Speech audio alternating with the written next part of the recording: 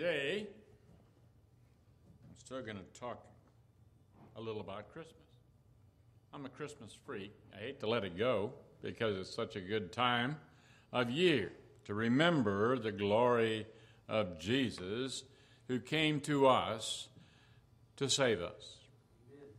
Today, the title of my message is, You Are My Son, from Psalm 2, 1 through 9. Why do the nations conspire and the peoples plot in vain? The kings of the earth take their stand, and the rulers gather together against the Lord and against his anointed one. Let us break their chains, they say, and throw off their fetters. The one enthroned in heaven laughs, and the Lord scoffs at them. Then he rebukes them in his anger and terrifies them in his wrath, saying, I have installed my king on Zion, my holy hill. I will proclaim the decree of the Lord. He said to me, You are my son. Today I have become your father. Ask of me, and I will make the nations your inheritance, the ends of the earth your possession, and you will rule them with an iron scepter. You will dash them to pieces like pottery. Let us pray. Dear Heavenly Father, as we look at these verses, we thank you that you have sent your Son into the world to save us, and he's now been installed on Mount Zion's holy hill. We ask you, dear Heavenly Father, to show us how to live for you in every part of our life, to continue to do the things you want us to do and continue to grow and be strong. We thank you for the glory of your word. Show us how to read it and study it and to know the will for us. In the name of Jesus, I pray, amen.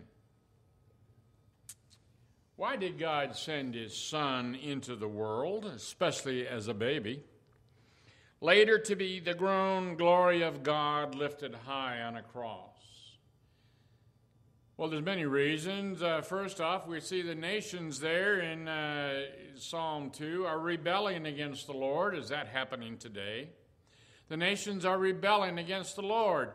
But let me give you the real answer. The answer, my friends, is not just blowing in the wind, as the song used to say. When I was growing up, it says, and I can quote it, For God so loved the world that he gave his only begotten Son, that whosoever believeth in him should not perish, but have everlasting life. Notice, we must believe in him or perish. He sent his Son into the world to say, all right, kings, you've got two choices. You can end up in hell or you can believe in my Son, but you cannot go against me in anger and try to throw off the fetters, for I am God. I am in charge. My Son has the holy scepter that is the scepter of power, and you cannot usurp that power because you are not God. What a glorious God we have. The world has been revolting since the creation. Adam and Eve in the garden started revolt. Oh, we want to eat of that tree, and today it's everybody wants to eat of that tree that is forbidden.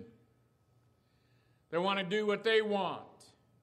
But my friends, the problem we have today is we must stop saying, I want to do it my way, and it is time to stand up and say, God, I want to do it your way. Because I guarantee you when we start doing it God's way, we will have a blessing like we have never seen before. We start doing it God's way, and maybe we'd have to add on to this building. We start doing it God's way, and life will treat us as God wants us. Now, it doesn't mean now all things are going to be rosy. We're to pray in all circumstances, not pray for the good circumstances. When things are not going well, we need to pray for the things that are bad and thank God that we still have a Savior, Jesus Christ, enshrined upon Mount Zion. What a glorious God we have. History has shown that once a school or a church compromises its position and sells short the fundamental doctrines of the Word, that there is no chance that they're going back to retrieve that which they have originally adhered to. Not in one instance has there been an apostate body that returned to fundamentalism. I can prove that. Look at our colleges today. At one point, someone said there was like 280 colleges in the United States that were based on Christian principles. I can name a few of them that might surprise you. Princeton, Harvard, as well as Yale were all initially started on Christian principles. But are they on Christian principles today? Look at our government. It was started as one nation under God. And today it's one nation against God.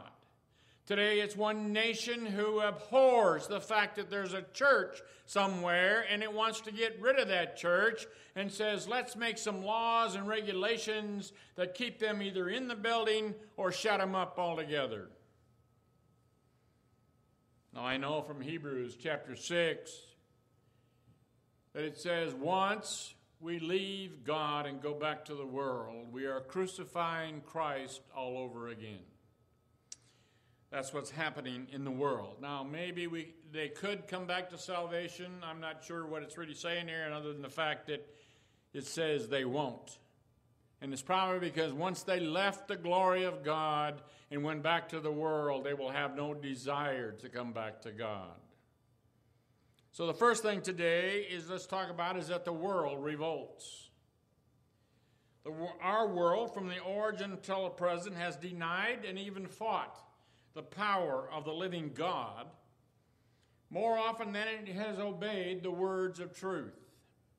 Back in Josiah's day, Josiah started out as an 8-year-old king, but during his day they found the books of the law in the temple, no less. Where else would you find the book of God but in his church? Well, they found them, and they read them to the people, and they said, are you going to obey? And they said, oh, yeah, we'll obey. Praise God for that word. And the next thing you know, slowly, they will run away from the word of God. And that's what's happening in America today. That's what's happening all around. Remember, some of the early churches were in Turkey and Iran and Iraq, and guess what's happening to those countries today? They are straight Muslim. They have weaned the church right out of the country. Today, God has not returned, and so as it tells us, is not slow in coming, as some people understand. They're just standing there saying, oh, your God must be dead. He's not coming back. Well, he's not slow in coming, because when he comes, my friends, he's going to dip his robe in the blood of every nation that does not serve him.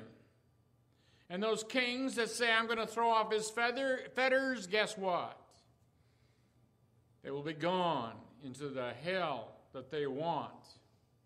But my friends, I thank God that we can stand and say, we shall be with God in glory forever and ever. Amen. Jesus tells us that they hate him.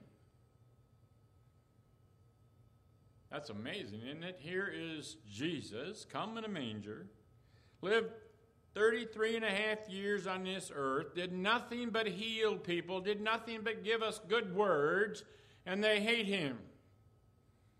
Well, he talks about it in John 15, 24 and 25. If I had not done among them what no one else did, they would not be guilty of sin. But now that they have seen these miracles, and yet they have hated both me and my Father, but this is to fulfill what is written in their law. They hated me without reason. People today hate God without reason. Some of them still sit in churches today because they will not obey the Word of God. They figure if I show up to church, I'll let people know that I know there's a God. Well, there's a difference between knowing there is a God and making God your God by obeying his words. We have to give him your life. It's not about I'll show up on Sunday, but it's about giving him your life Monday through Saturday as well. But the religious leaders of that day hated Jesus because the truth would take their power away. If they were to give Jesus the unmitigated glory that he deserves, they would have to give up being, the great rabbis and the great teachers and the great holders of the law, because they would have to give up doing it their way and start doing it Jesus' way. What's happening in churches today, slowly they are moving away, because what are they doing? I got to have my opinion about the Word. I got to take your opinion about the Word, and I don't want to upset you, because I want you to continue to put into the plate, because we want that great amount of money so we can build big buildings and whatever. What I want is people here today that know Jesus Christ is the Son of the living God, and they'd give their life for Jesus. Amen. Because Jesus gave his life for you. Amen. How do I know? 2 Timothy 4, 3-4 tells us, for the time will come when men will not put up with sound doctrine. Is that happening today? Instead, to suit their own desires, they will gather around them a great number of teachers to say what their itching ears want to hear. They will turn their ears away from the truth and turn aside to myths. My friends, I hope you don't have itching ears, because I only got one word to give, and that's the Word of God. And if it hurts, I'm sorry. Maybe you need to scratch the ear a little bit with the Word of God. The rulers of this world are nowhere to be found. We find authorities all over the world. None of them will stand up and say, I am a Christian. I believe in Jesus Christ and do his will. So as we see, God sent his Son into the world to save sinners, as they must all hear the truth and believe, which is proven by their obedience to the Word. You can say you believe, but if you don't obey, you do not believe. If you do not love God and love your fellow man, God says you don't love me if you don't obey. Now, in Acts 4, 24-26, said, when they heard this, they raised their voices together in prayer to God. Sovereign Lord, they said, you made the heaven and the earth and the sea and everything in them. Hasn't he done that? You spoke by the Holy Spirit through the mouth of your servant, our father David. Why do the nations rage and the peoples plot in vain? The kings of the earth take their stand, and the rulers gather together against the Lord and against his Holy One. Tonight, you're going to hear about the glory of Jesus, who comes with his garment stained with red because he has stomped the winepress of those that do not believe. And let me tell you, there's a bunch of them. Many pulpits today even attempt to rule out the virgin birth, or that Jesus was the Son of God. Oh, he was just some good prophet. Kind of like Mohammed. You see, Mohammed's still in the grave. But I got news for you. My Jesus, even though his side was pierced with a spear and blood and water ran out, declaring him dead, now lives today at the right hand of God the Father. Amen. He has risen. The tomb is empty, my friends. Now, more than half the world tell us that, oh, no, it's not Jesus Christ, it says. It's Mohammed. It is Allah. Allah is God. I got news for you. Allah is not God, because his Son didn't come into the world to save the world. His Son came in to destroy the world. His Son belongs to the lineage of Ishmael. I kept wanting to say Isaac. Ishmael.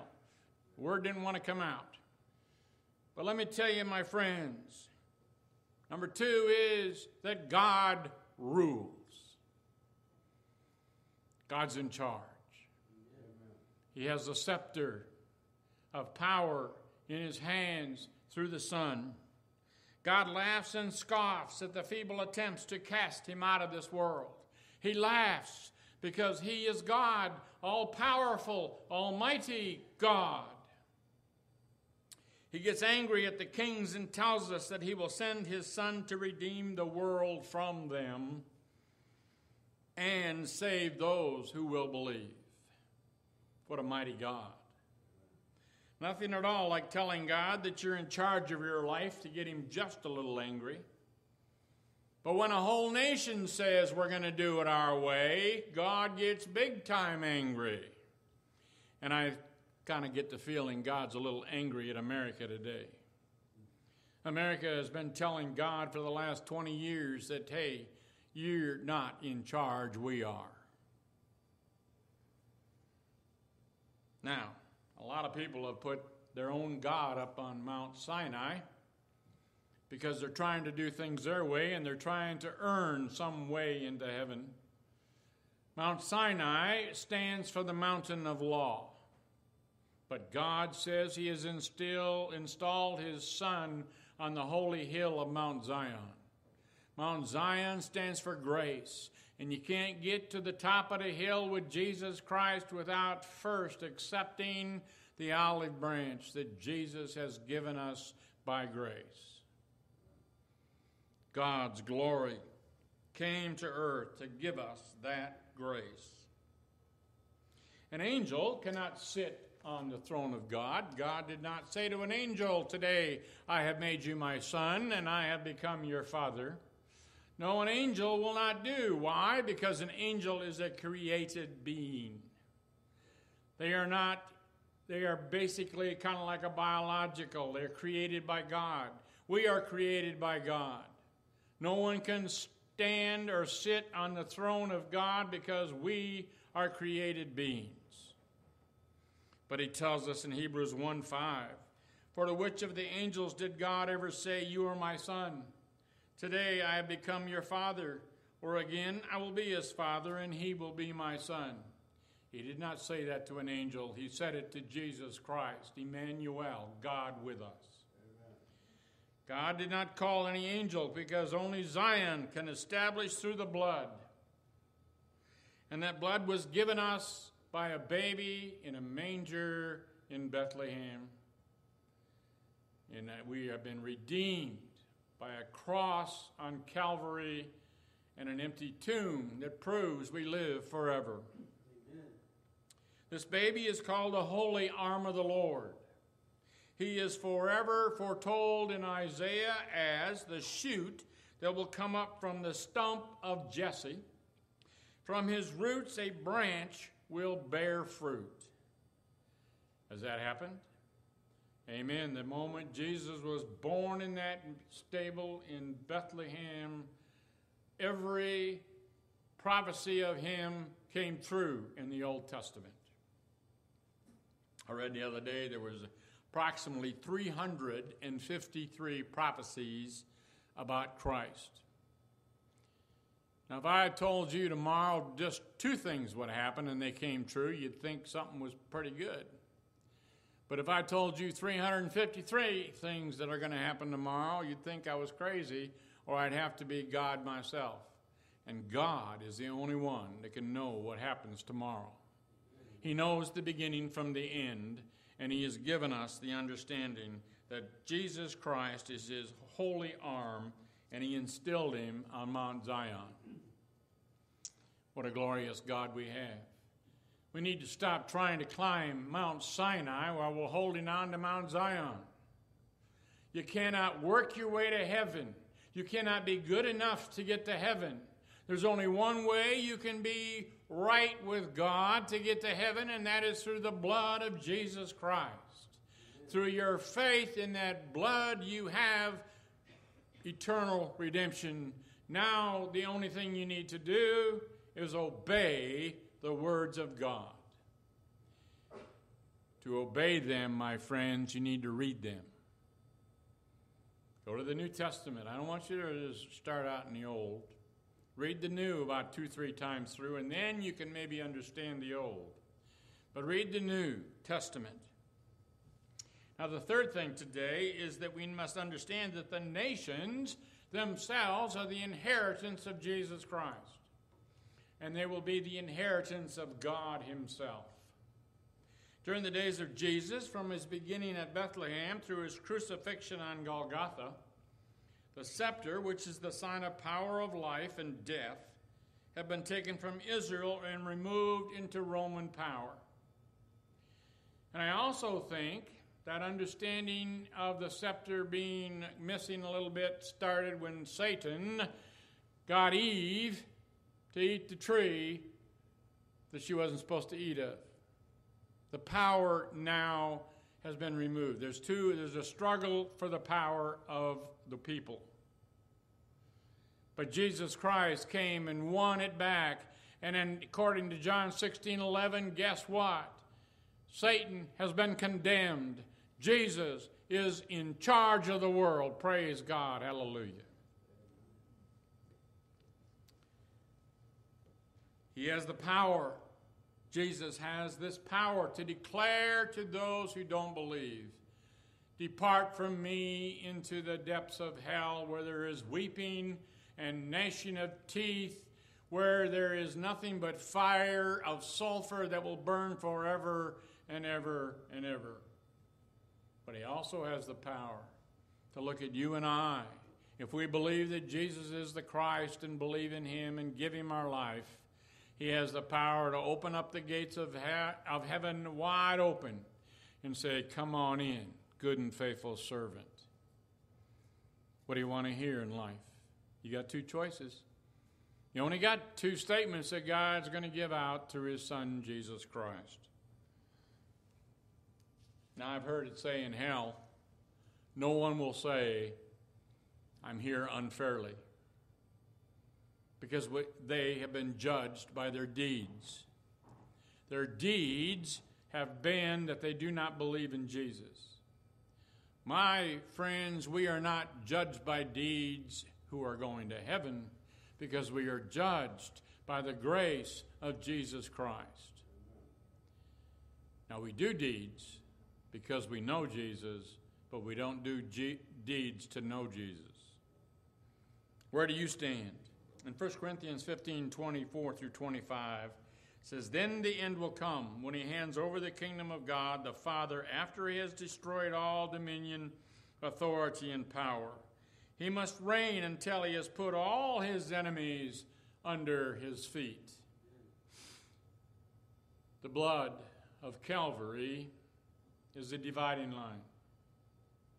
Right down that cross, there's two sides.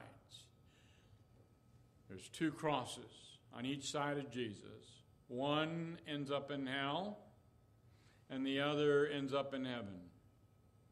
There's only two crosses on each side.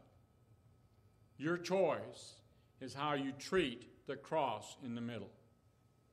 Your choice is to be like the one who says, oh, get us down from here. Put us in charge. We know you got the power, but I want to be in charge in this world. Get me down from here. I don't want to die. And the other repents, and Jesus says to him, this day you will be with me in paradise. What side of the cross do you want to be on? Which cross do you want to be part of? What a Savior we have. In Romans 14:11 through 12, it says, it is written, as surely as I live, says the Lord, every knee will bow before me.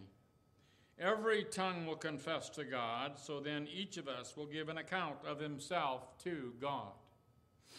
My friends, every knee is going to bow. Even all those who say Allah is God.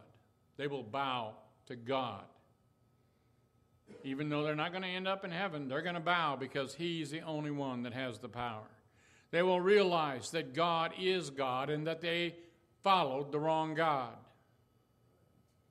But we, however, will bow and know that as we give an account to God, I have Jesus Christ there as my advocate. He's telling God it's okay. The blood covers his sins. Hallelujah, my sins have been covered by the blood of Calvary.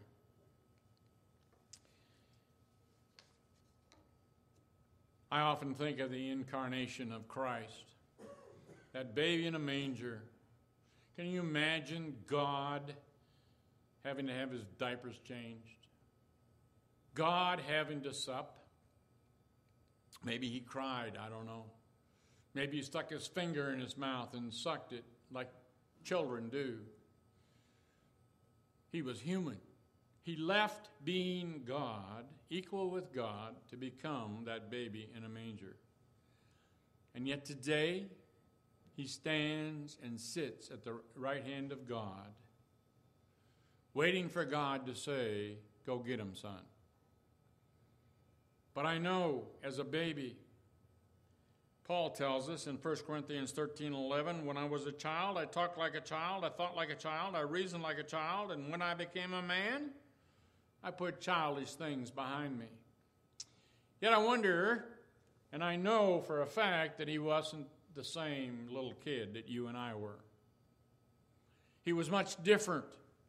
For you see, he created the Word because he wrote every word down that we read.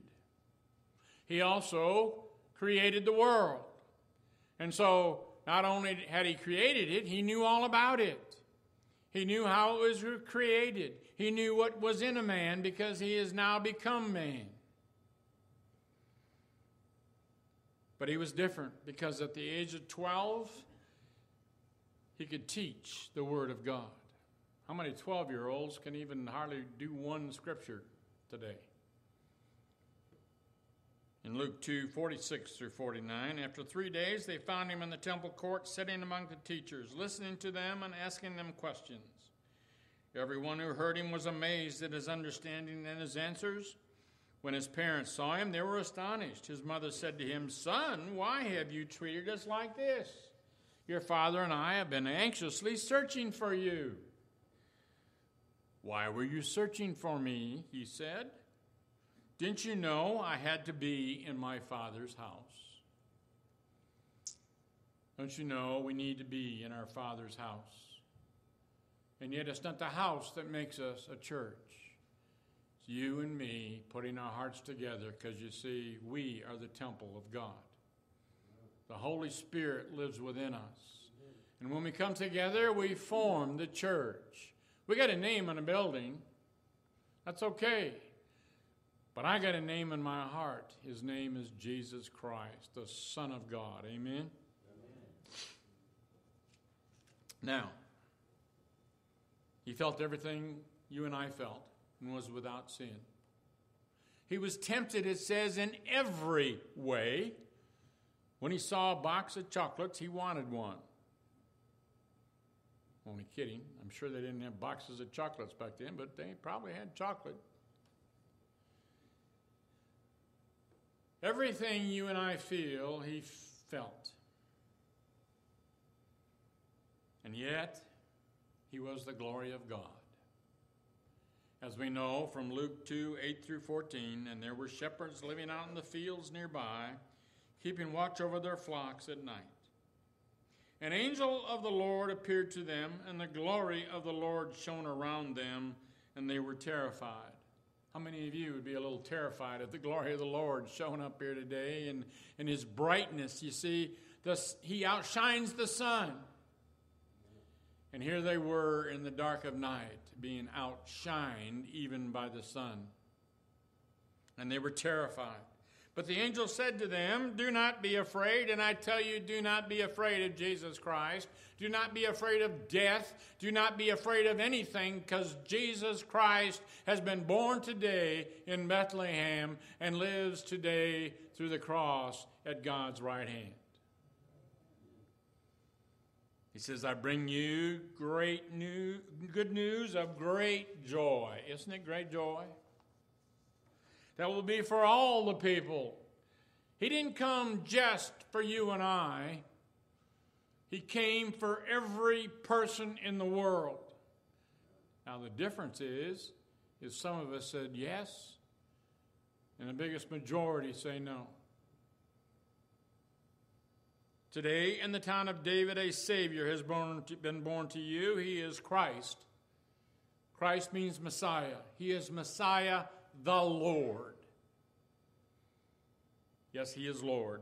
This will be a sign to you. You will find a baby wrapped in clothes and lying in a manger. Suddenly, a great company of heavenly hosts appeared with the angels, praising God and saying, Glory to God in the highest, and on earth peace to men on whom his favor rests. His favor rests on every person because God loves everybody. For God so loved the world. Now, he loves us especially because he loves us because we love him back. But yet the person out there that doesn't love him, he still loves that person. He wants that person to come to the knowledge of him. When you see people out there that you know are doing wrong, do not turn away from them, but give them the word of God, even if they don't like you. The thing is, God loves them, and you got to love them. You don't have to like what they do, but you got to love the person. So today he came in a manger promising you one thing. He promised you eternal life. Now, like I said, which cross are you on today? Are you on the cross that says, depart from me? Or on the cross that says, today you'll be with me in paradise? You got to know. How do you know? You know in your heart, as the team comes to sing. You know in your heart that Jesus is there. As he tells us in Ephesians, that the Holy Spirit is a deposit guaranteeing our salvation. When you come to Jesus Christ and you give him your life and you obey him, how do you obey him? First, you obey him by giving him your faith. Without faith, it is impossible to please God. You give him your faith. We're saved by faith from first to last. Then, my friends, you prove that faith by first confession to the people around us that we believe that Jesus is the Christ, the Son of the living God. Then we repent of our old life, because you can't live like you were and continue to love God. That's one of the requirements, is to turn around your life and to live for Jesus. And then you need to pledge a good conscience towards God, because you know your sins have been forgiven. You immerse yourselves into the watery grave of baptism to wash those sins away. Now, all those are obediences. You don't do them because you want to be saved. You do them because you are. And if you don't do them, then you're not. Now, if you can't do them, that's a whole different problem. But I give you today, there's only one way. He's born in the manger, died on the cross, and proves who he is by an empty tomb. You going to give him your life today? If you haven't, today's the day as we sing. And if you need special prayer, you want someone to come and pray with you, maybe you just want to rededicate your life, or want to pray for somebody, raise your hand. The elders will come and pray with you where you are. I don't want you to come forward. Maybe you might be embarrassed to come forward. Just raise your hand. They'll come and have a special prayer with you.